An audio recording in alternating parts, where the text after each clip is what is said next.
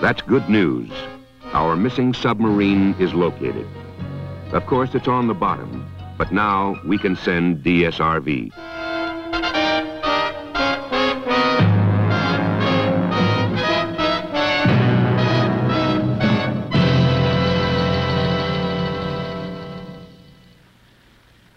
DSRV, Deep Submergence Rescue Vehicle.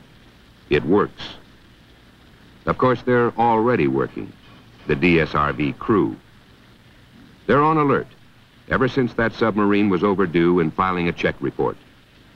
They can be alerted after a known accident, or when contact with a submarine is lost for an extended period in an organized exercise, or when there is reason to suspect that a casualty has occurred. But this time, the sub didn't report, and DSRV is ready, just to be sure. Every system is groomed for maximum readiness. Pre-selected mission equipment is checked and loaded for transit. Briefings are held. All 15 of the DSRV crew are working hard. A successful rescue requires a lot of teamwork. They're part of the team.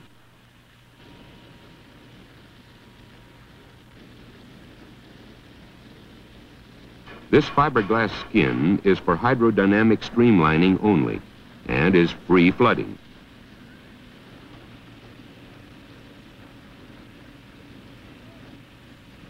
Inside, 3 connecting pressure spheres, each 7.5 feet in diameter, hold the controls, diving crew, and rescuees.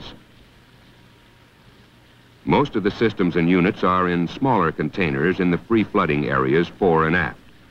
These containers are pressure compensated.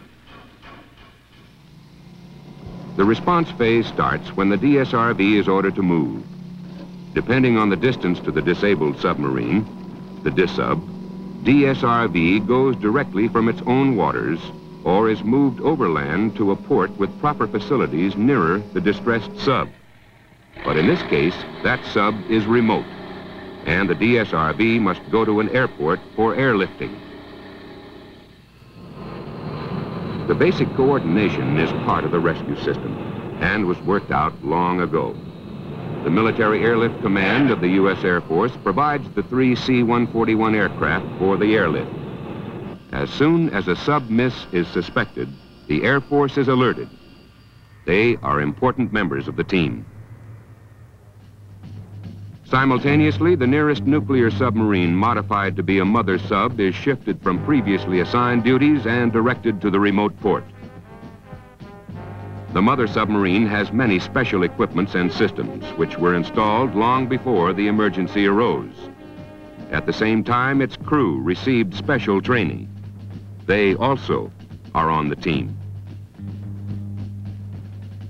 The DSRV and all its support equipment are en route to the remote port.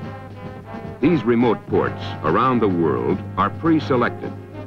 They have adequate piers, cranes, etc., with a nearby airport having appropriate runway widths, lengths, and loadings. These required facilities are checked out. Even the roads from the airport to the pier are mapped, considering width, overhead clearance, and corners that the land transport vehicle can negotiate. The DSRV is about 50 feet long, 8 feet in diameter, and weighs 35 tons. One C-141 carries the DSRV. 2 more C-141s carry the support band, skirt, and mother sub pylons, auxiliary equipment, and the DSRV crew. At the remote port, a United States representative makes arrangements to receive the rescue vehicle and its support equipment, and move them from the airfield to the port, and takes care of all customs and logistics problems with the help of local officials. Of course, the people first on the scene are still working too. They're vital members of the rescue effort.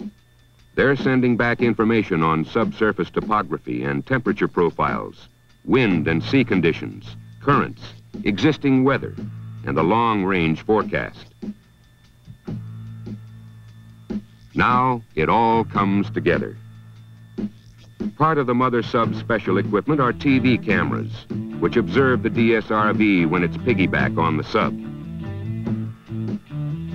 Once loaded, the mother sub and DSRV head for the search area.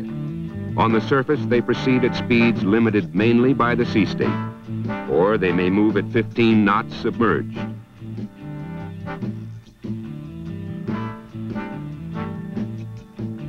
When the DSRV arrives at the scene and the search force narrows the location of the distressed submarine to an area 6 miles in diameter or less, the rescue operation shifts to the localization phase. Sonar men on the mother sub are listening because the crew on the dis sub are also working. They too are active in their own rescue effort.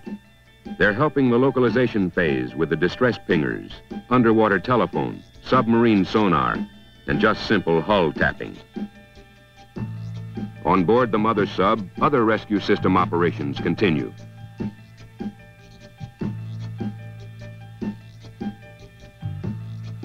Before launch, responsibilities of the first crew are study the available data and develop an operating plan. The alternate crew aids and participates. After developing the plan, the operator and co-operator go through their checkout procedure, and the other crewman takes care of his pre-launch duties.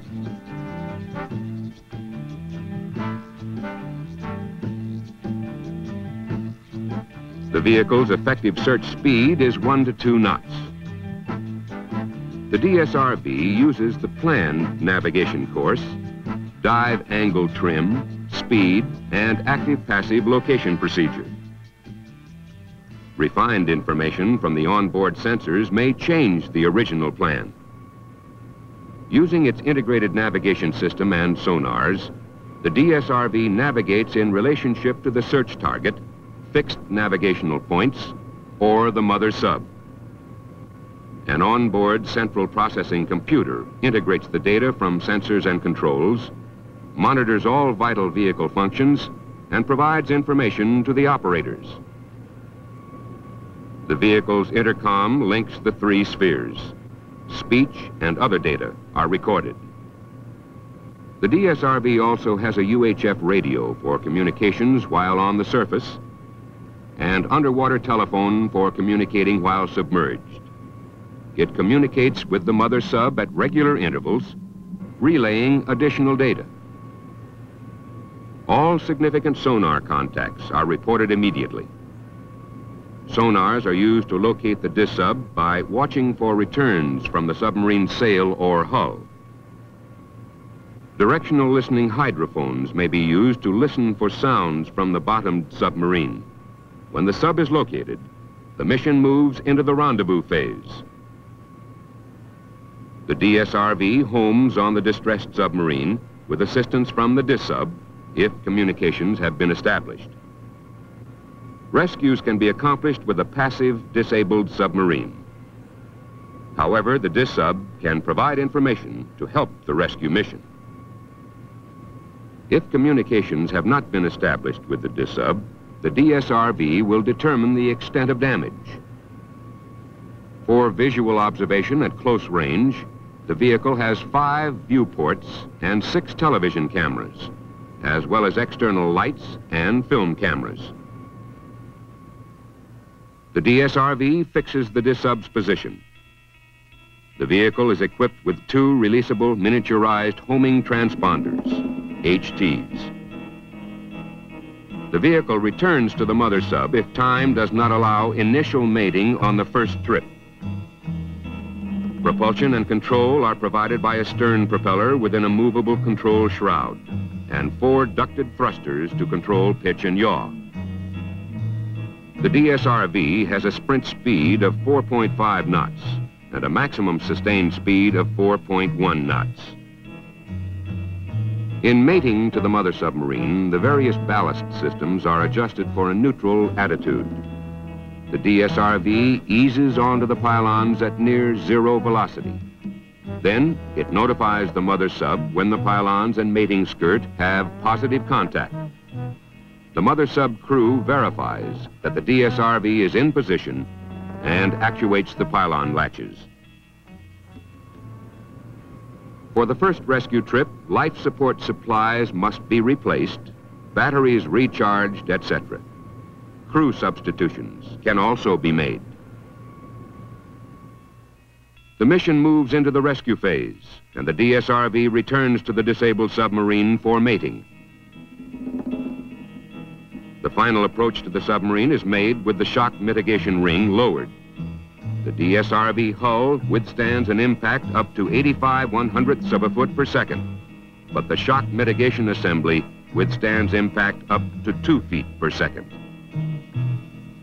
The vehicle sets down on the hull of the DSUB. Then the manipulator clears the hatch. First, the messenger buoy cable is cut. Then the manipulator's water jet clears any debris from the hatch area. Mating begins with the DSRV aligned to the hatch and with the shock mitigation ring extended. When centered over the rescue seat, the shock mitigation ring is retracted and the dewatering pump in the skirt is started. As the water is pumped out, a pressure differential is created, pressing the DSRV against the sub, ensuring the seal. Now, compartment pressure becomes important. The pressure in the forward control sphere of the DSRV is maintained at a constant 1 atmosphere. However, the pressure in the mid and aft spheres is variable from 0.8 to 5 atmospheres to match the pressure in the DSUB. When the pressures are equal, the hatches separating rescuers and rescuees are opened. Next, if they are needed, the DSRV offloads supplies, such as oxygen flasks or carbon dioxide absorbent canisters. Water, equal in weight to the rescuees, is discharged from the DSRV's rescue ballast bags into the DSUB's bilges. Now, the rescuees are loaded on board. 24 rescuees are carried each trip. Normally, 6 trips evacuate a nuclear submarine. Separating is essentially the reverse of mating. Upon return to the mother sub, if the rescuees require decompression, the DSRV is mated athwartships to the forward hatch to offload rescuees into pressurized compartments, then moves to the aft hatch for replenishment. When the last rescuee is aboard the mother submarine, the mission begins the return phase, and all the support equipment is returned to rescue unit home port. This return is normally the reverse of the response phase. The DSRV can also work from an ASR-21 submarine rescue ship, which is equipped with decompression chambers and other deep diving systems. The catamaran ASR launches and recovers the DSRV through the center well. The DSRV may be supported by a ship of opportunity if a mother sub or ASR are not available. The DSRV has many safety features. In the event of entanglement, the manipulator can be jettisoned, as can the downhaul winch and the pan and tilt TV units. All ballast can be released to increase buoyancy. There is an independent emergency power system, an emergency breathing system for each sphere, and fire extinguishers in each sphere. That's the way this team makes a rescue mission work.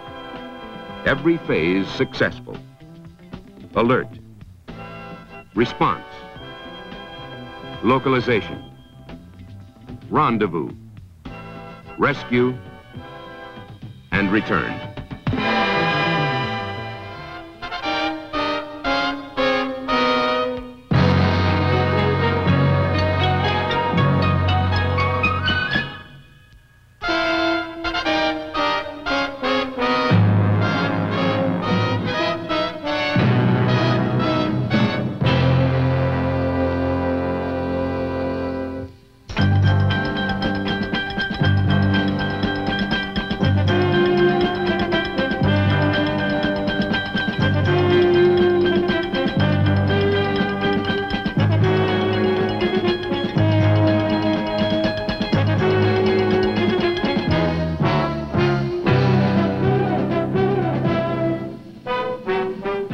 Maybe the sub will be recovered.